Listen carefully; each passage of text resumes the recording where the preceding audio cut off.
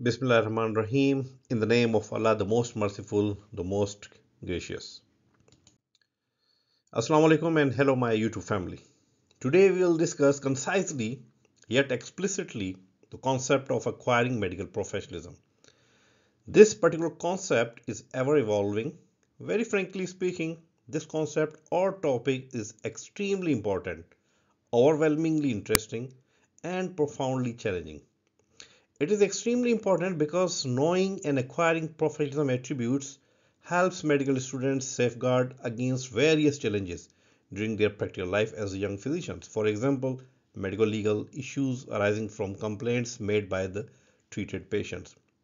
This topic is overwhelmingly interesting as deals with everyday life of medical students and young physicians. And truly speaking, contemporary media is full of stories related to medical professionalism or rather unprofessional attitude and or behaviors.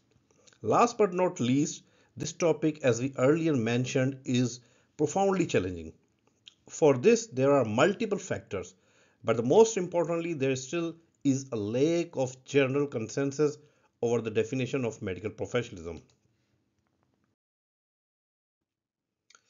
This slide here depicts the overview of today's presentation, or we may call it our roadmap towards acquisition of medical professionalism. In the coming slides, we shall briefly talk about the background and then we will discuss the general trends available from the published literature, and last but not least, we will have a set of suggested ABCs that shall help acquire professionalism for anyone who is interested. During the 19th century, the profession of medicine, or rather modern medicine, acquired its status and virtually seized a monopoly over its practice. This was the time when licensing laws were started to be implemented or introduced. This development was generally accepted as both patients and society at large need the services of reliable and competent healers. Professionalism in this context could be considered as the means of organizing these services. Luckily, many medical schools now address this important topic in some manner, although the strategies utilized to teach professionalism may not always be adequate. Most of our today's presentation heavily relies on the findings and reports generated out of our scholarly work published in high impact and index journals. You can see these all on this particular slide. These published articles are the results of teamwork for which I am incredibly grateful to all my co-researchers and co-authors. If anyone among you is interested to read this work in full detail, these articles are available free of any cost. From our work, we had deduced that in the pursuit of medical professionalism, focusing on the cognitive base alone is certainly not sufficient. Non-cognitive components are extremely important as well, since professional identity arises from a long-term combination of experience and reflection on experience. Role models who have an extremely important part to play in this process must understand professionalism and be able to stimulate reflection on the pertinent aspects of professionalism being modeled. Unfortunately, negative role models do exist. They are responsible at least partly for the well documented cynicism that can develop in some students, and interestingly, some of these negative role models come from sources other than the medical community. For example, the media. They may represent an important challenge to the students' professional development. Therefore, medical educators must be aware of this and should know as how to deal with it appropriately. Another hindrance to this process is the so-called hidden curriculum. It is usually the thing that impairs the students' ability to reflect upon their experiences, leading them to distance themselves from patients more than is needed to maintain professional responsibilities. On the other hand, many positive reinforcement techniques have been suggested to improve this particular process. For instance, if a student was complimented by a patient or nursing staff on a professional behavior, the teacher should make sure this behavior is acknowledged in a meaningful way, such as directly praising the student, listing the comment on the student evaluation tools, sending an email to the clerkship director, or completing a praise card for exemplary behavior. Finally, we were able to report that a stepwise approach over the progression from medical students to practicing physician and the insight gained from patients' encounters would certainly enhance our understanding and abilities to promote professional attitudes and behaviors.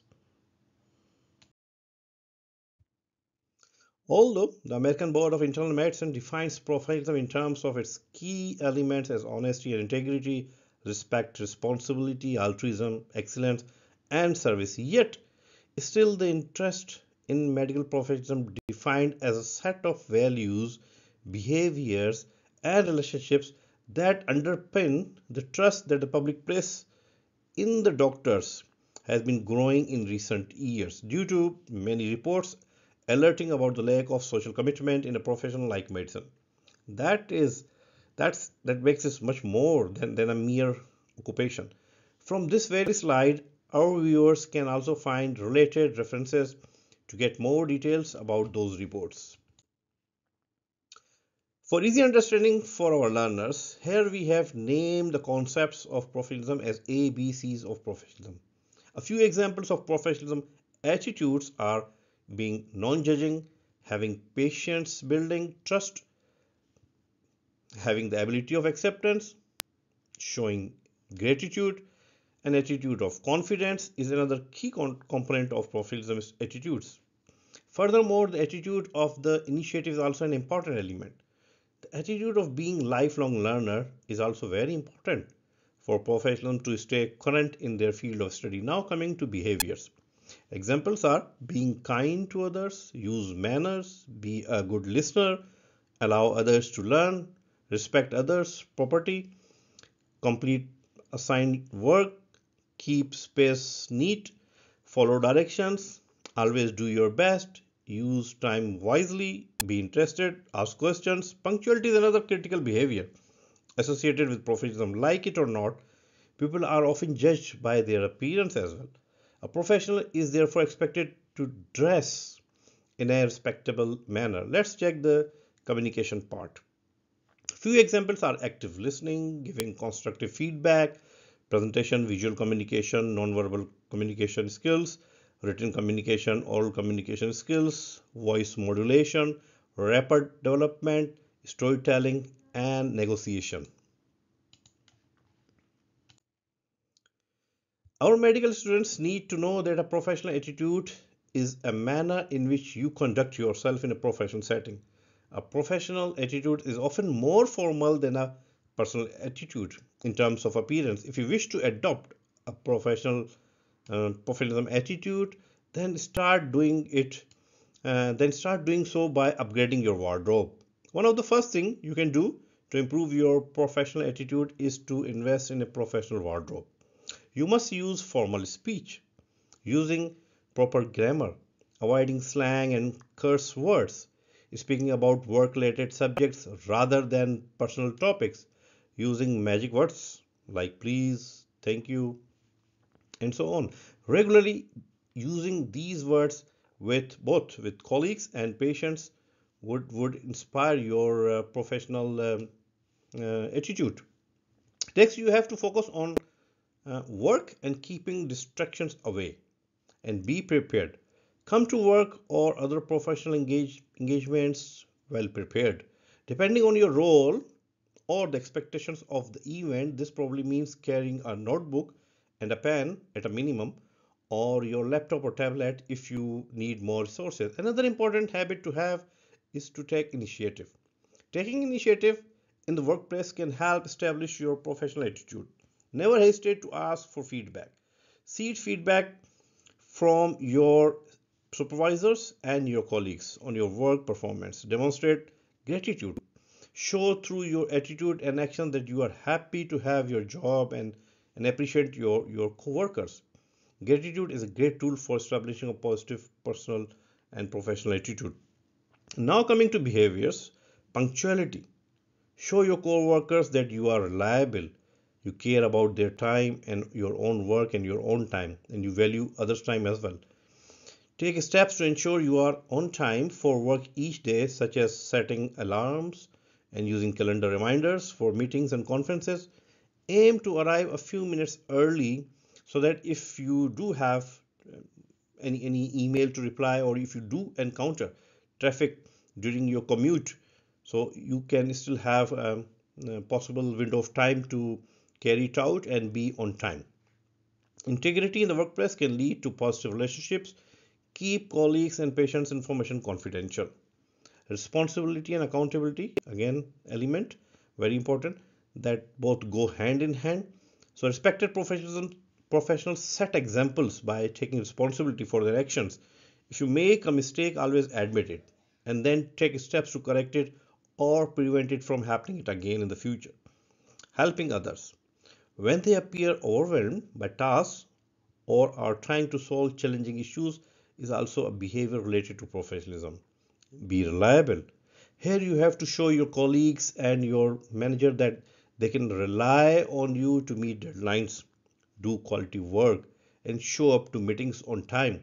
When someone asks you to complete a task, commit to doing it well and finish it on time.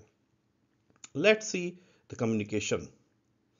Action, active listening. People want to know that they are being heard. Really listen to what the other person is saying instead of formulating your responses.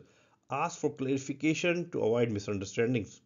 Body language also matters. This is important for face to face meetings and video conferences. Make sure that you appear accessible. So, have open body language. This means that you should not cross your arms and keep eye contact so that the other person knows that you are paying attention. Be concise and clear. Be brief yet specific. For written and verbal communication, practice being brief yet specific enough that you provide enough information for the other person to understand what you are trying to say. And always think before you speak. Always pause before you speak. Not saying the first thing that comes to your mind. Take a moment and pay close attention to what you say and how you say it. This one habit will allow you to avoid it. Practice, practice, and practice. Get rid of unnecessary conversation fillers, for example, oh, and many more. Be empathetic. Communication is a two-way traffic. If you practice taking the opposite or opposing viewpoint, you can reduce the difficulty and anxiety that sometimes arises when trying to truly communicate with others. Developing empathy also helps you to better understand even the unspoken parts of your communication with others and help you respond more effectively. Education and training in general and professionalism in particular for the health professions need to be changed and improved. We believe that positive change is inevitable and undoubtedly it needs teamwork for all stakeholders, that is teachers, students, curriculum developers, medical college administration, and learning support that are in the line with the professionalism trends. The measures taken to adopt the positive change need to be very flexible and adaptable in order to create healthcare providers with high level of professionalism to be acquired and practiced. This slide here is for your references, and we thank you all for watching this video. And if you haven't subscribed our channel, please do so so that you can get all updated knowledge related with the pertinent topics and subjects at one place. Once again, thank you so very much.